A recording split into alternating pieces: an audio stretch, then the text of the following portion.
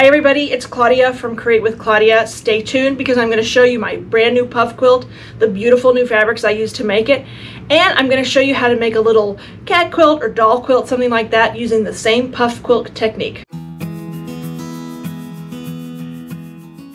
Today I'm excited to show you my latest quilt. It's a puff quilt. I am an Island Batik ambassador, and for the February 2023 challenge, we have challenges every month. For February of 2023, we were asked to do a puff quilt, and I have never done one before, so it was fun for me to do. It was exciting, and the fabric that I was assigned was one of Island Batik's new lines. It's called Broken Glass. It was designed by Kathy Engel for Swan Sheridan of Swan Amity Designs. It will be shipping, yardage will be shipping to stores in February of 2023. What can I say about this gorgeous fabric? Just look at those rich jewel tones. I absolutely fell in love with it the minute I saw it. I love jewel tones, so I wanted to highlight them. So what I did, instead of making it puffy on all of the squares, I decided to make it puffy in some of them and then some make it flat, as you can see. I thought it'd be fun. I thought the flat parts actually showed some of the fabrics off a little bit better, but you still get that great puffy look and that great puffy feel. It is lined with batting, and then it is backed as well. I'll show you pictures of that. I'm showing a few pictures up on screen so you can see the whole quilt. It is so warm and cozy. I'm in love with this quilt. This one is not going anywhere. I will say, I'm not an expert at machine quilting, so what I did, I started machine quilting and it was not working for me with those puffs.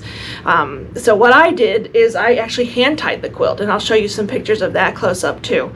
I don't normally hand tie my quilts, but this one I thought would be fun to do it. I did a lot of hand tying, a lot of TV watching, that kind of thing. But I like the way it turned out. My puffs are pretty big, so I actually even put a tie-in in the middle of the puffs. To piece my quilt, I used Aurifil Thread. I used Schmetz Needles in my machine. I always do.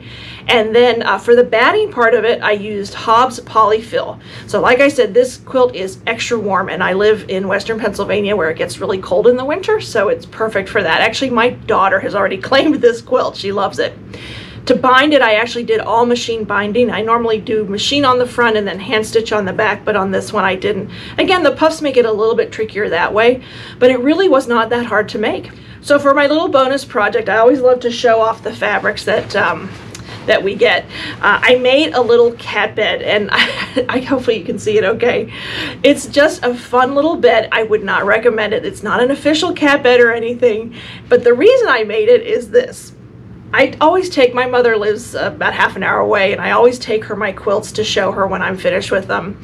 And this one was no exception. And she has a little cat, a tiny little cat, just has never grown very much. Her name's Ivy. Well, as soon as I put this on the floor, that quilt, she made a beeline for it and would not get off of that quilt. Like, she was giving me real evil eyes. She would not get off that quilt. So my mom said, well, now you have to make her a puffy quilt. So I thought it'd be fun to show you the process that I did for making my quilt. And in that process of making, I'll just make a little bed for Ivy and make my mom happy and make the cat happy. All right, let's show you how to make these puffs. So I want to show you how I cut mine. You can cut these, of course, to any size you want. I know different makers make them different sizes. I make the top piece 7 inches square, and then the bottom piece is 6 inches square. So that's how I cut my squares. And I will say, for the bottom piece in my quilt that I showed you a minute ago, I used like a plain white or even a muslin fabric for the backing of the puff. To replace this part, but for this little quilt that I'm making for my mom's cat, I decided to use this, so it's reversible. I wanted to show off those gorgeous fabrics. But again, and the other difference, excuse me, with the other quilt that I showed you, the big one, is it has a backing and also some batting in it, as well as the puffy filler that I use. So there's the big difference, but this is essentially how I make those little puffs. And then I'm going to show you how I put them together. And I'll probably need, I'm guessing, like 8 or so for a small, my mom has a real small cat, so I'm just thinking I'll just make 8 of them. Great for a little doll or something, maybe a little doll's blanket. Although these do make big puffs, so you'll see what it looks like. But again, this is the backing. So we'll just do orange on the back. We move all this other stuff, and we'll do blue on the front. And the first thing you want to do is you need to sew around 3 sides of this square, but you have to gather it. And I don't measure or anything. The way I do it is I will sort of guesstimate the center, just sort of guess, and I put a pin in there. And then I will gather, I will put a pin, and I apologize, I have a big band-aid on I cut my finger. You're just gonna line up, hopefully you can see that okay. Line up the 2 fabrics, like so, pin it, and then what I do, and here's the tricky one, hopefully I might try to zoom in a little bit so you can see it or hold it up. I put my finger in here, maybe, I don't know, let's see. It's easier, once you get going, it's a lot easier. So see where I pin that? I pin that towards the center. I pull that pin out, and now it's gathered. Just fold it right back over that pin. And then you're going to sew 1/8 of an inch. You don't want to sew that 1/4 inch because remember we're going to piece this quilt, and that's where that 1/4 inch seam allowance is going to come. So I will sew 1/8 of an inch right down this seam right here.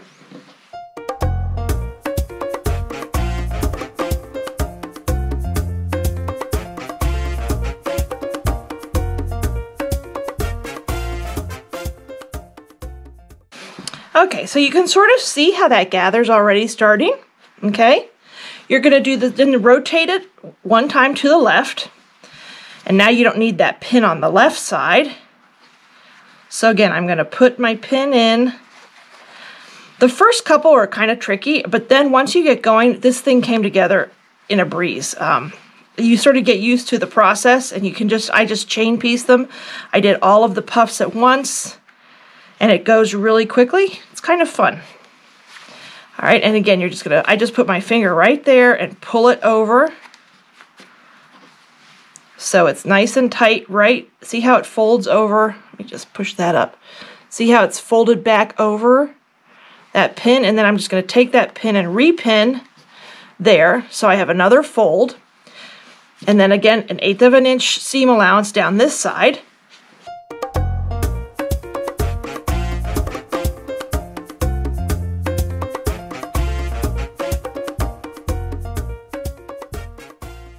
All right, there you go. See, there's another fold. You can see how you're just making room here for that filler. And again, these are big puffs. You could make this smaller, like maybe make the bottom 4 inches and the top 5 inches, you know, however you want to do it. So this is the 3rd side, and it's the last side we're going to do like this. So again, just sort of estimate where that center is.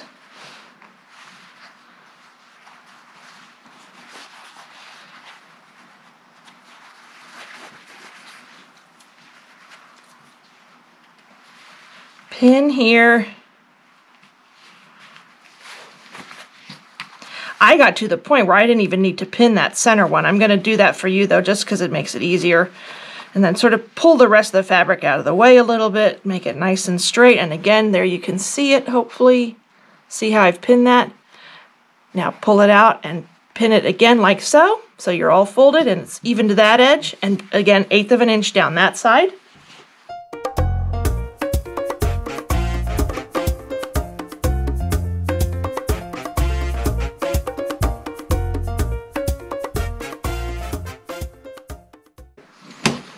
Alrighty, so there you go. See, it's open on this side, ready to stuff, but we're not going to stuff it yet. So the next thing we're going to do, I'm going to go ahead and turn the camera off, and I'm going to make, I think I'm going to probably make 8 total of this. That should be big enough for my mom's little kitty cat. Her name's Ivy. And when I come back, I'm going to show you the next step in doing this little quilt. Alrighty, so here are my 8 puffs. You can see I have a nice big opening on all of them. 8 pretty different colors. The next thing you're going to do is you're going to sew together columns, not rows. You want to do this by columns, and you want to have that opening open to the right, okay? So the first thing you're going to do is sew those columns. So I'm just going to lay these out sort of in a pleasing, making sure, again, that opening's on the right. When I was making that quilt, I did one that was not, whoops, so not a big deal. All right, so and I made 8 of these puffs, so I'm going to do 8 by 8. Let's do another. I'll do an orange. Let's see, we'll do an orange up here. You want to make sure you have the puffy side, that side that's all pleated on the top. So do that. Okay, I think that's easy. This is a nice small, again, my mom's cat is pretty small, so this will be perfect for her. She'll like this. This would be a cute, in fact, I may just make it 6 by 6, which will be perfect because it's nice and puffy, and the cat she has a tiny cat. I don't know, the cat never grew very much, so she's the sweetest thing. Well, she's sweet if she likes you. If you don't like her, she's not the sweetest thing, but anyway, so the next thing you're going to do is sew together these columns. So you'll sew this one together and then this one together. Alrighty, so here are my columns. They're all sewn together 1/4 inch, and that's, again, you're just doing the columns, and now you see, now's when we start stuffing. And basically what you're going to do is get your fill. You can use all kinds of, you could even use chopped up batting or even other fabric if you wanted. I just have this big bag of this polyfill stuff here, so I'm just going to use that. I stuffed mine I stuffed mine a lot. I like big puffies. I liked a big puffy quilt. So you're just going to put it in. Let's see. I tried to also keep them all the same so they weren't all lumpy. So that's actually a little bit too much. You'll get a feel for it. And like I said, you may want to practice a little bit. And then what I did is I sewed each one separately. I'm sorry, each column separately. So what I would do here is just like I did when I was doing the fold, put that pin here, okay, like that, pull that fabric over so it's nice and tight and lined up. You only need 1 pin for this, and then pin there so you have that fold, because you want that fold in the last part too. It's kind of hard on the yellow. And then I'm going to go ahead and stuff the next one. This is easy. This is because this is really small.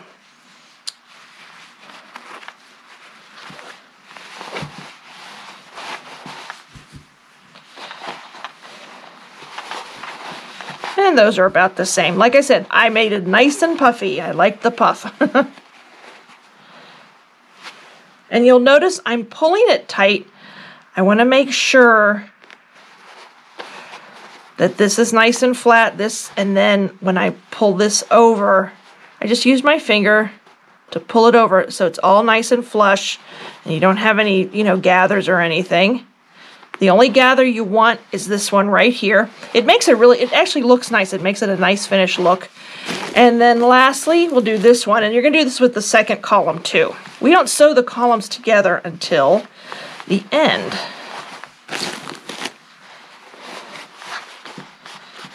Okay, so those are about even, maybe a little bit more on this one. And then pin again. Just going to show you again how I pin. It looks a little tricky, but it really is not. And once you get going, I'm telling you, this thing comes together really quickly. Okay, so now it's pinned. I'm going to take this to my machine, and it's a little harder because it's puffy now. You're going to sew an 1/8 of an inch seam allowance because you just want to seal up that thing, seal up the side, this last side. So we're back to the 1/8 of an inch seam allowance the whole way. And you may even want to pin some more here, depending. I'm not a pinner. I don't pin a whole lot, but or you could use clips. I think I used clips when I was making the big one too, to help you make sure those fabrics are all lined up.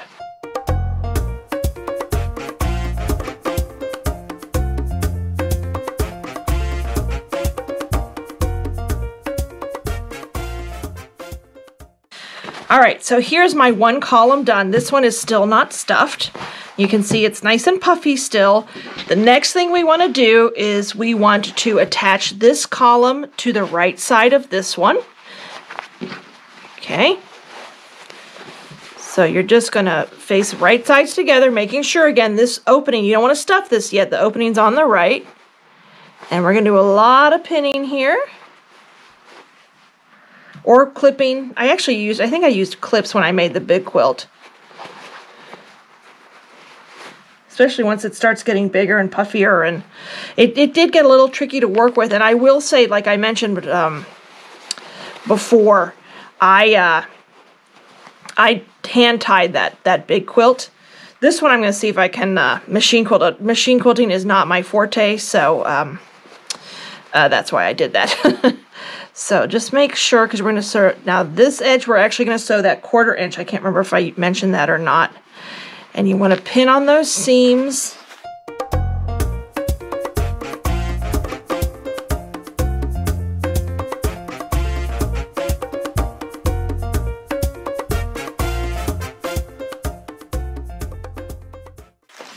Okay, and then we're going to just sew a 1/4 inch down that seam. Alrighty, so here we go. Now we're going to stuff the next side. And very easy to do. Now you're going to note, and I tell you, and sometimes I will tell you when I do little errors on my videos, you'll see that I had to do some seam ripping here.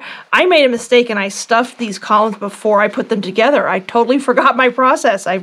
My mind drew a blank. So if you see that and think, I wonder what happened there, that's what happened. So I had to actually seam rip all these out, and that way I can show you the actual process of how to do it. So that's what you want to do, though, is you want to make sure you don't stuff that before you join the two columns.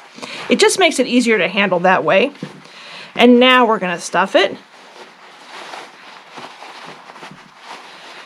And I'm going to go ahead and stuff. Luckily, see, I kept all the stuffing that was in it in balls, so it makes it a lot easier. I know how much was in it. And last but not, this one was a little more than... All right, so there, you caught me. So we're going to do the same thing where you're just going to pin that center.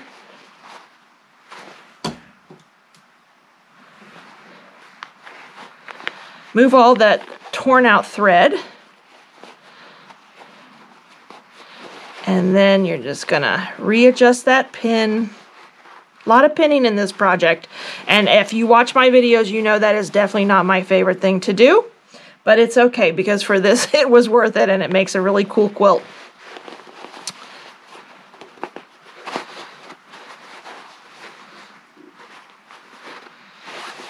Alright, one more, and you'll notice, if you remember on my big quilt, I actually have some squares that were not puffed. They were just regular batting. That was just my preference to do it. I thought change it up a little bit, but I know a lot of people do the puff quilt the whole way like this. So, and last but not least, and we're going to sew in. On this side, I would just go ahead, because this is the last side, I would go ahead and also, well, I would do an 1/8 of an inch on here as well, because we're going to put binding on this. So 1/8 of an inch down this side. Alrighty, so here it is. Here's my little puff. Now, I will put binding on this. Binding was a little tricky. I normally like to do machine stitch my binding to the top, and then on the back I hand stitch. This one I wouldn't do it like that.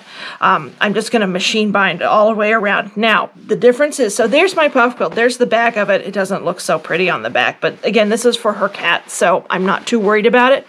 But that is really the reason. On the big one, of course, I put a layer of batting and then backing. So on the big one, I used, instead of these brightly colored pieces, I used some like white scraps that I had, some white fabrics. So this is the top, this is the back. And you don't have to put batting in it too. It makes it really nice and really toasty, because not along with the puff, you have the batting. So it made for a nice one. Nice and warm for winter months, and it's really cold up here right now. But what I'm going to do is do regular batting, just cut like a 2.5 inch strip, and then sew it around the side, and then it's all ready for my mom's cat. It is kind of small, but I'm telling you, her cat is really teeny. I think it must have been a runt or something. But that is how I made my puff quilt, or pretty much how I made my puff quilt. And I said earlier that I was going to quilt it. I actually don't need to quilt it, because there's no backing on. I just realized that. That was sort of silly to say. I don't know. I may tie them like I did my other one, the bigger one.